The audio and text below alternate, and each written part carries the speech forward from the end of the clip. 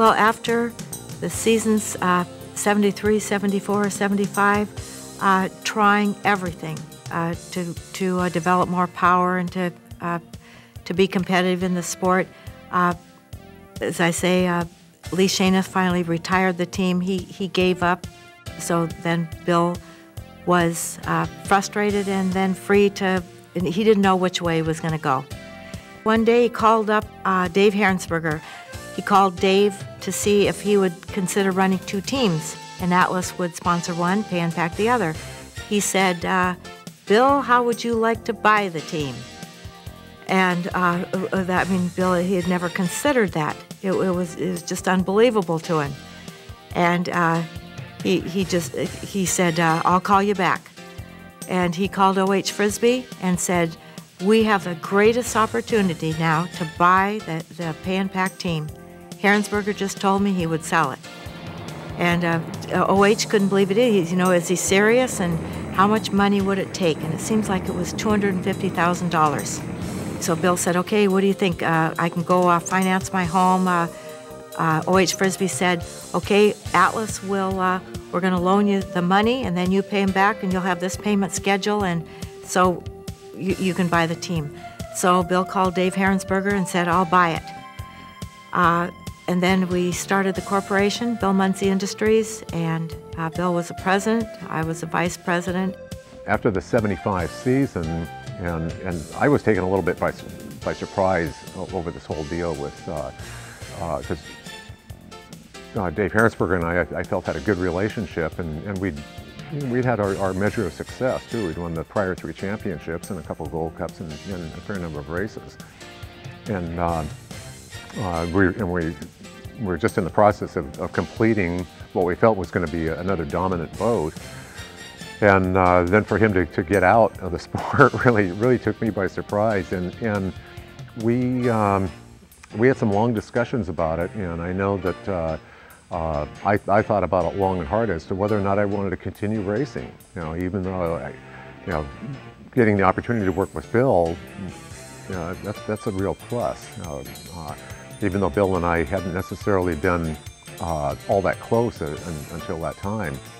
He'd been losing. The sport, I think, really wasn't healthy at that time. There weren't other rides, so for him to continue to race, he needed to, find a way to win for his sponsor. I think first and foremost, he always thought of O.H. Frisbie and Atlas, and I think by buying that team, he did so not so much for himself, although partly for himself, but he knew he wanted to do well for his sponsor. So, no, I think it was a great business move, and I think most people would look at it that way. Bill went up to look at all the equipment and everything, and Dave took him to the shop, and he had forgotten to say anything to Jim Lucero. And so Jim Lucero was very, very upset. The fact that the team had been sold without his knowledge, and Bill, of course, hoped that he would stay on since he was a very big factor in that team, had designed and built the boat. So that took some doing on Bill's part. And unbeknownst to me, I guess the deal that Bill had made with Dave Heerensperger was that he would buy the boat contingent that I went with it. So we had some long discussions about that too, both Dave and Bill and I. And finally I decided, well, okay, I'll run a year for Bill, and then I'll move on. And I didn't realize, when we were running with the Pay'n Pak, and we had a lot of success, and we had our moments where it was fun, and moments where, frankly, it wasn't all that much fun. It was pretty stressful. And I thought, boy, I just don't know if I want to continue going through this. Well, it was such a change to work with Bill because he made racing fun. I remember the first time we tested the boat. It was all painted Atlas van lines, and I dropped it in the water down at Stan Sayre's pits and went out and ran the boat. And George Henley showed up for the first test. And Bill came in, and he wasn't seen very much. And we go up in the truck, and George came up in the truck, and he told George, says, I am really mad at you. And George gets this quizzical look on his face, and why is that? He says, "The last 3 years I've been beating my brains out trying to beat this boat, and I had no idea you had such a Cadillac to drive." And he says it was just a great boat to drive, and he instantly took to it. And then once we got out on the circuit, there was a lot of talk before the '76 season that Bill was washed up, that he couldn't win anymore. And we went to Miami, and Lauren Sawyer was working with me that year, and we went out and we did okay in the preliminary heats. We qualified okay, and we're kind of thinking, well, geez, if we can get a second place out of this race, we'll be doing pretty well. And Bill pulled one of his infamous starts where he just snookered everybody else, and we ended up winning the race. And I remember after Bill came out of the first turn, he's got like a rooster tail lead on everybody. Lauren turns to me and says, "I think we've got ourselves a boat driver here." I says, "No kidding." So, and that was a great way to start the season. It really lightened everything up, and that's where the fun really got going.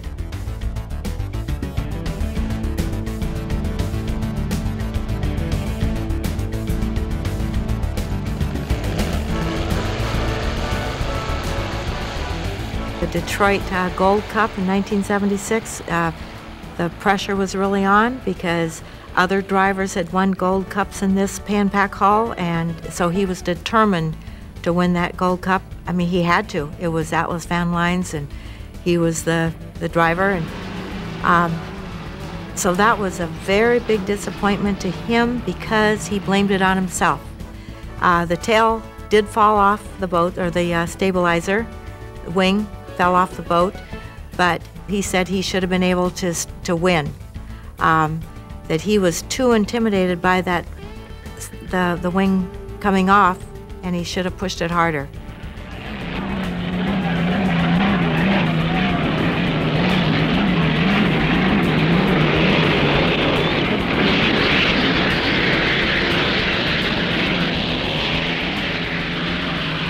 Okay, Bill, we saw the Miss Budweiser go over in an accident that really did a lot of damage to the boat, pretty well totaled it out.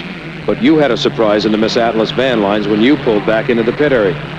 And though we try to read each race course, that we go around the country as accurately as we can, where the good water is and where the bad water is, when you're getting, when you get tied up in competition, there's just nothing like it, and you're trying to go as fast as you can, measure the limits of your machine as accurately as you can, and drive within those limits. But in the Detroit River, where the water is always just absolutely the most difficult of any race course in the country, we always have serious damage to boats and frequently to drivers.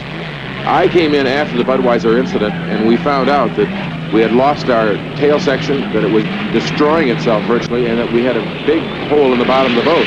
We only had 30 minutes before the restart. We didn't know what we were going to do, whether we could frankly get the technical inspector to approve the boat so that we were going to the final heat, repair it fast enough and safe enough so that I could even complete, the balance of the race. So it was a frightening thing in our pit area where Jim Lucero, who became king, grabbed a couple of guides at Craftsman right out of the audience, stuffed them under our boat, and we all went to work to try and glue it all back together and make it seaworthy. I think they really did that. And of course the wing has a tremendous effect on the aerodynamics of the boat. When we had to run without it, I think she ran pretty darn good. What are you trying to accomplish with a wing like that? Well, the idea is you can change the angle of attack on the whole hull as far as its attachment to the water is concerned, or the way it rides. If you want to lift the bow up a little bit and maybe get or displace more air underneath the boat, you change the angle of the wing. If you're maybe in a little rougher water and you'd like the boat to run maybe a little more glued in or have more friction area, you can change the angle of the wing in that interest. So it's a very flexible machine. How much do you actually feel in the boat? Do you have the illusion when you're coming through the turns, you're crashing high out of the water, the fans are getting a thrill? Do you know actually that you are airborne at that point? Oh, yes. When it's riding in attitude, it's probably a symphony, a very understanding, warm, strong, almost a musical feeling to have everything performing beautifully in good attitude. When it's out of attitude, you measure it very, very accurately, and I'm going to tell you, you measure it by the seat of your pants. If you've been measuring it a long time, of course, the guy who can measure it most accurately will do an awful lot of winning. And as I say, when it gets out of attitude, you feel it, you see it, you understand it, and you hopefully make the right, the right corrections for it. Yeah, the first race of that year, I got beat by Bill because he told me that he wasn't running well, and I got suckered in. And he thought that was pretty funny after that race. We raced together a little bit more that year.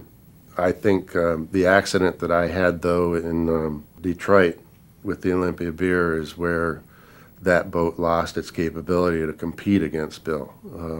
We really couldn't race side by side after that. I did drive a boat that he used to drive, though, in Madison, Indiana. It was a replacement for the Olympia beer, and that was probably the worst handling boat I'd ever been in, and I thought to myself, how did Bill ever do that for a year or two? I just couldn't believe the talent that man had in order to drive that boat.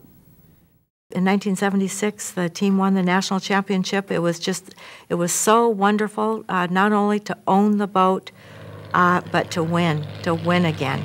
It was just so exciting. He was so happy for, Atlas Van Lines, and I remember there were tears at a lot of the winning banquets that year, just because he was so happy to be able to do this for Atlas Van Lines and all the people that had supported him during those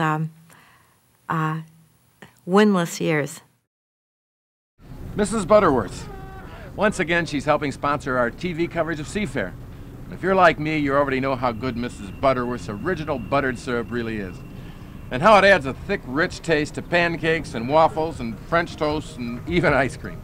So Mrs. Butterworth, again, a thanks for participating in Seafair, and a personal thanks for that extra thick taste of yours.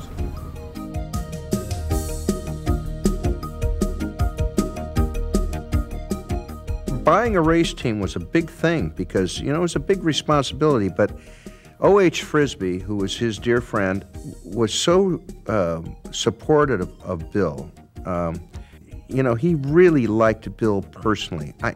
I'll never forget a story. I don't know if David told the story, but he had gotten washed down in Seattle on one of the heats, and he came back in. There was a hole in the right sponson, and the boat was kind of banged up. So he told Seefeld, he said, go get the 200-mile-an-hour tape and let's tape this sucker up and go racing. And so they're taping up, and we're trying to get the water out of the honeycomb aluminum, because it was soaked because it had been peeled back. And O.H. Frisbie was there, and O.H. came under the boat, and I was standing right there, and Bill was there, and David Seefeld, and O.H. And O.H. says, Bill, this boat looks pretty bad. I don't think you should race it. And Bill says, we'll tape it up and then we'll go out again. Are you kidding?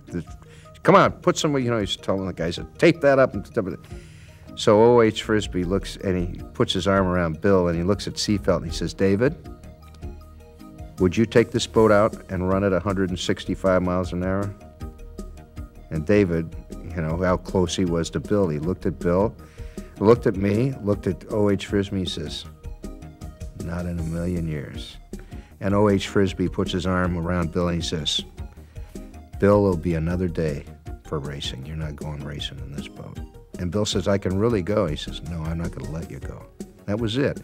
That was the type of friendship and admiration that, like O.H. had with Bill.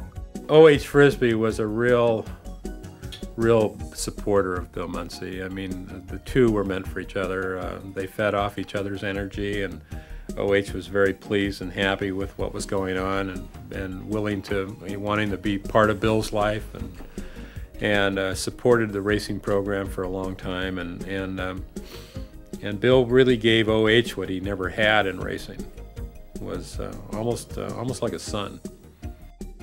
The relationship Bill had with that company was beyond a sponsor, client kind of a thing. I mean, I think he looked at O.H. Frisbie as a father, and I think O.H. Frisbie very much looked at Bill as a son. They did a lot of things together away from the sport. They would always go fishing in Alaska together, And everybody in that company loved the guy. I mean, they really, and I was really privileged when I went to work. His secretary was made my secretary, and we ended up growing to have a very close relationship that we maintain today. But it was a real privilege to kind of see his relationship with these people in this company, although secondhand to a degree. I got to see really how close he was.